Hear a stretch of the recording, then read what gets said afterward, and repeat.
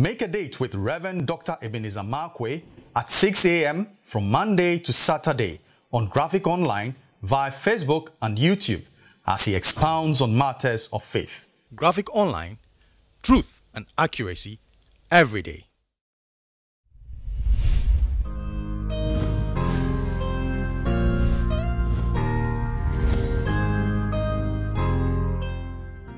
Hello, this is Rev Dr Ebenezer Markwei of Living Streams International, bringing you matters of faith with Graphic Online. And this morning I'd like to capture my thoughts with unkept promises. Unkept promises. You know, sometimes when we're in trouble and when we're in all sorts of things, negative things happening around us and all those and troubling events happening in our lives, sometimes we will cry out to God and make some interesting promises. God, you know, if you deliver me, I'll do this, I'll do that, do that, do that. You know, I mean, we make those kind of interesting promises. And I understand. I mean, desperate times calls for desperate measures. So sometimes we throw those promises at God. God, if I will, you know. And I mean, sometimes you'll be very, very surprised. I mean, desperation makes us make promises. Yeah. Anna walked into the temple of God, you get it, and she was desperate for a child. So she said, God, you give me a child, you give me a son, and I'll give you a priest. That's what she was saying. Now, but there are some things that when we do, they'll be there. They are like perpetual memorial, just an agreement between you and God, God and you. And in Genesis chapter 28, especially from verse 20 onwards, I see a very powerful story over there. Now, Jacob, you remember, Jacob had a powerful visitation when he got to Bethel. You know, he was there and then he saw the heavens opened. And after the heavens opened, God spoke with a voice and he saw angels ascending and descending. And when Jacob woke up from that, he said, how dreadful was this place? God was here and I didn't even know it. Then Jacob made a promise. He said, God, I'm walking into the unknown. I'm walking into a place I've never been before. I don't know how the future is going to be like. I don't know what's going to happen. Then he said, God, if you look after me and if you take care of me and all those things, I promise you I will do this.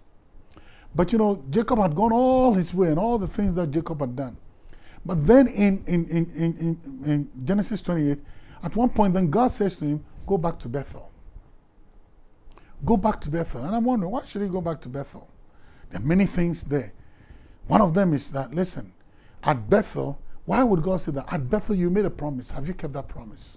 So he said, go back to where you made that promise. Be reminded of the promises you made. Bethel is not just a geographical location.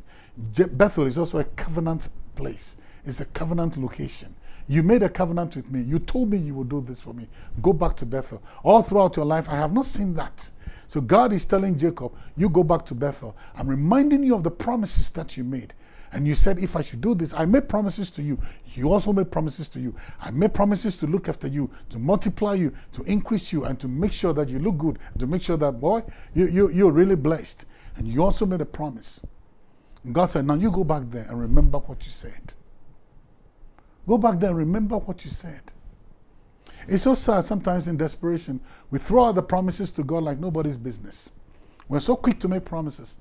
Many a times when we receive what we need from God, forget about Him. Forget about Him. And then we go our way to do what we want to do. That's all right with God. But remember, you made promise. Now, for me, I take it simply like this. You were in trouble the very first time. You came to me, made promises. I helped you. Then you didn't keep your promise. Then the next time you're in trouble, you are running to me again for me to... No. The next time you come and you make promises to me, I'm going to look at you with a different eye. I'm going to say, this guy, in trouble, he will scream my name. Out of trouble, and make promises. Out of trouble, forgets. So you know what I always say? But thank God, I am not God. So he's not like me. But he has a long, messy rope. You know, but God said to Jacob, go back to Bethel. Let's go back to the roots. Let's go back to the fundamentals. Let's go back to the promises you made. Let's go back to them. Go back to Bethel. Well, I hope that God will not be knocking on our doors, reminding us of promises that we've made that we have not kept. And we made those promises in desperate moments. And when the tide turned and the sun began to shine, we forgot about Him. I hope God doesn't come knocking on our door and ask us to go back to Bethel. That's not a pleasant thing to do. It speaks of ingratitude. It speaks of a covenant breaker, one who is not ready to honor his or her word, and one who is not ready to honor covenant. So like I'll say to you, go back to Bethel. Endeavor to keep the unkept promises. See you later.